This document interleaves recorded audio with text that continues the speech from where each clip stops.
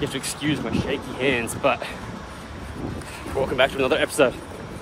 So we're in a deload week right now. I mean, soft sand is hard to run in a deload week, which means less kilometers. Look at this sunrise. So pretty. So I asked on Instagram for your questions, what you want to know about the Ultra. I'm going to answer them, but I'm going to get to halfway. So I'll see you there.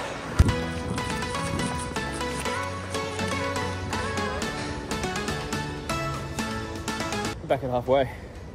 You guys may recognize this sort of from the last video, the 30K we did. We love the swim so much, we've decided that's our halfway point today. So we'll unpack. I'll talk to you guys when we're in the water. We're in, baby. So this is a delightful halfway stop. Kind of like cold water therapy, except the water's not that cold. It's getting colder though. Yeah. So as I said, I asked a bunch of questions. I asked you guys to ask questions on Instagram. Dave, who's off camera right now, you saw her in the background of the previous story. He's going to ask some of those questions. Let's go. Are you losing much muscle mass with all the marathon training? Yeah, this is... Have you lost weight? I haven't really been tracking at all. I don't think so. Yeah. I feel like I've not gained any muscle work, definitely. I'm 1 kilo down from where I started now. So I started at 80.5 and just over a kilo down. I'm like 79.2 at the moment. And I think it's gone for my legs more than anything. Following on from that, is this sort of running suitable for losing weight for beginners? This is a good general question. Any cardio, if you are doing cardio and eating less calories than you burn, you will lose weight. But that's mostly to do with diet. The hard part of this while training for like an ultramarathon is just you're spending so many calories, so it's hard to eat as much as you're burning. So Yeah, we're kind of trying not to lose weight. yeah. But if you want to try and lose weight, yeah, running a marathon will definitely help, but you just need to make sure you're not eating as much as you're burning each day. That sun has really just kicked in as well, so that's doing it right. Do you enjoy trail running more than weightlifting? Ooh. Oh, that is actually a good question. Yeah. I would say I'm currently getting more joy from trail running. I'm actually like, Lee said this to me a while before we even signed up for the marathon. Lee was like, are you just running these because I asked you to do it and you want to hang out? To hang out, yeah. And it started that way. It was more like a good social hang. But I also really like the challenge of running trails. And the fact that we're spending 5 hours a week just mates talking. Yeah. Like, because it's you and I doing the most of it, but then like we got a few other friends like Dave who's joining us for quite a lot of the runs. So it's cool social time. There's a lot of questions around knees in particular, but joints and ligaments and Take it away, Lee. sort of stuff. How are your joints going? How do you maintain them? I had some patella tendinopathy, I think it was called. Yep. Where my left knee, the tendon underneath the patella was really, really sore, and apparently it was just kind of like an overuse too quickly kind of thing. So saw a physio, got some exercises to do, and that seemingly, touch wood, cleared up for now. Other than that, injury-wise, I haven't had much. But nothing like concerning. I feel like one of the things just adjusting to doing as much like volume running, just because we haven't done it before, it's just like sore feet and ankles. Yeah. And like, I'm not getting too much muscle soreness from it. My legs are pretty consistently just like heavy now. Yeah, okay. Yeah, I don't get too much, I'm stupid. Mind the volume of weight training to keep up as well. That's making me, my leg sessions are hurting way more than they used to, just because I'm not then doing a 15K run straight after. Yeah. But joints wise, okay so far. You sort of answered the next question I had for you. If I asked you have leg days and keep up with the running. Yes. Yes, I do. Yeah, that's the thing. And I also feel like I've slackened off in the past 2 or 3 weeks on my leg days. I haven't gone with it, like, I don't know if I confess this to you, but I feel like my leg sessions are being way less intense than they used to be. Like, I'm not going out and being like, I want to be crawling out of the gym. Now I'm like, you better take it easy. Yeah. Run later. But Yeah, that's the balance though, isn't it? yeah, 100%. You're trying to do both. You can't like just give 100% to one. Yeah, true. And you've mentioned to me before as well that all of your leg training is paying dividends when you're sort of running up a hill. Yeah, fully. Yeah. Yeah. The way lane programming is so that like when we're doing those big hills, that's why I'm not having bad knees or anything, because I'm building the strength around them to make everything like function properly. And I feel like going up the hills, that's where you like kind of take off from me. Whereas because you've got strong legs. downhill, I feel like I cover more. The muscle mass, like catching on. Yeah, downhill. that too. Yeah. Yeah, just hills in general. Yeah. The leg strength of you, like I see it on hills. Yeah. What's your ratio to cardio and weights workouts per week? How many runs? How many? What are you supposed to be doing? Supposed to be, or Supposed to be doing, yeah. I think Lane programmed me 2 weight sessions, just like an upper and a lower, and then 4 runs. Yeah. And I've been pretty good with the runs most weeks. The weights I've not been good with. I'm far more committed. I'm doing 4 sessions, 2 upper, 2 lower, and then 3 runs. We're doing the same volume, as in same distance each week. I just have one of my runs is longer, whereas you have I split it over 2 shorter runs. Yeah. Which I think is because I have less weight training to do. Yeah. I figure that's Lane's. Yeah. We see you training physically, but how are you mentally? Is the Oh, that's a great question. That is a really good question.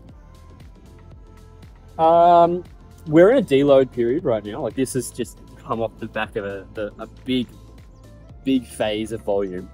And this first run back into the deload, I was like, I can't do 50 Ks. Yeah. This is hard. But overall, pretty confident. And I'm enjoying the process. Like, I'm actually enjoying this experience of trying something different, training for something different. So, overall positive.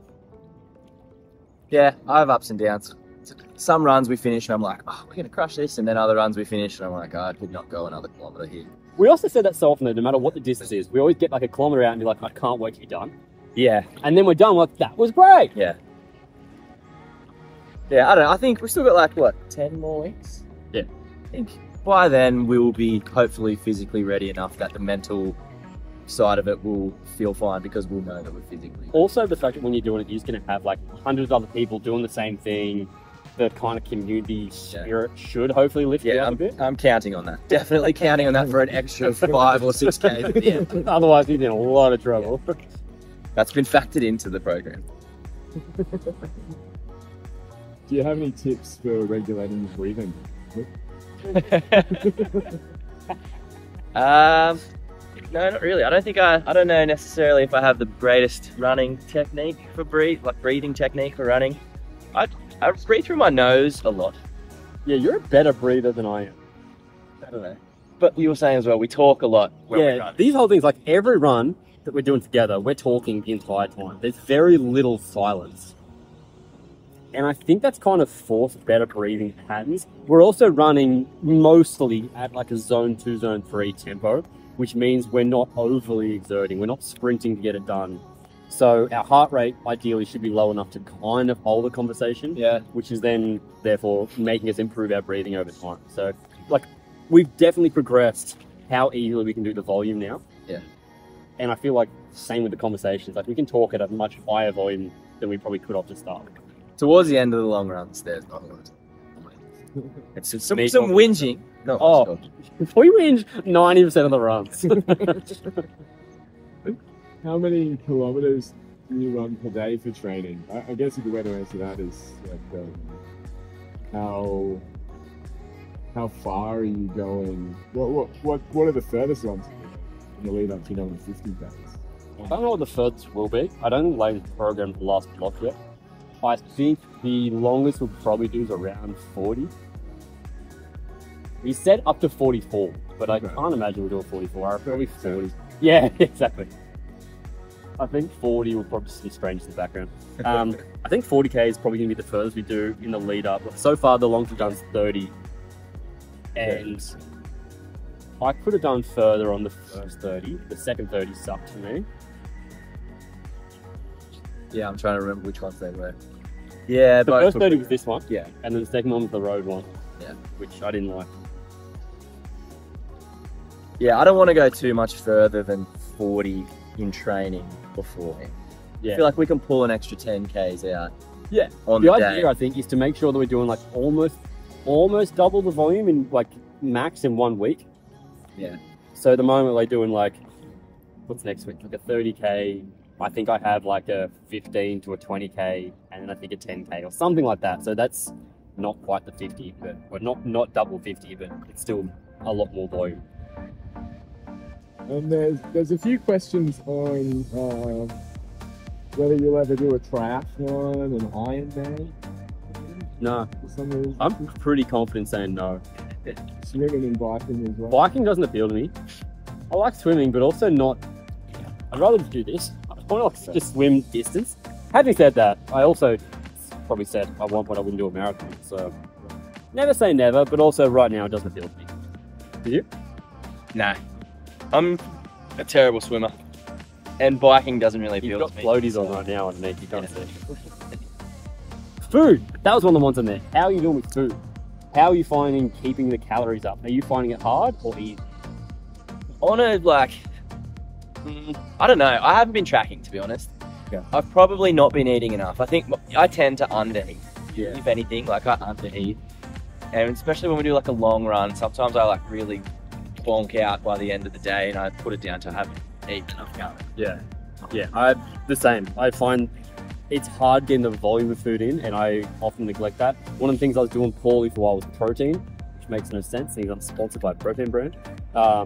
But yeah, I was sort of neglecting protein a little bit. So overall, I've been relatively consistent. I think now we get more volume. I probably need to be increasing my calories just to keep up the expenditure. All right, that'll do it. Let's go swimming.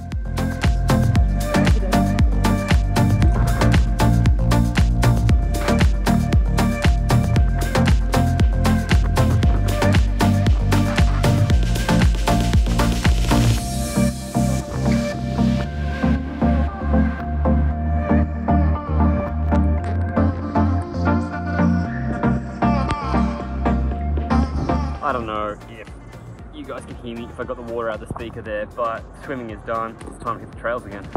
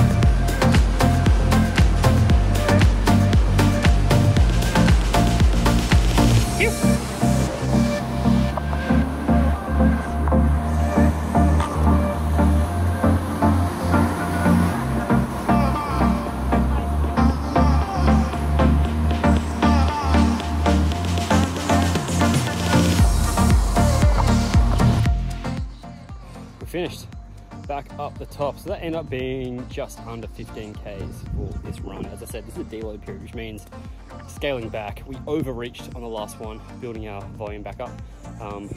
So nice easy little run there. Actually, not what the pace was. I can check that really quickly.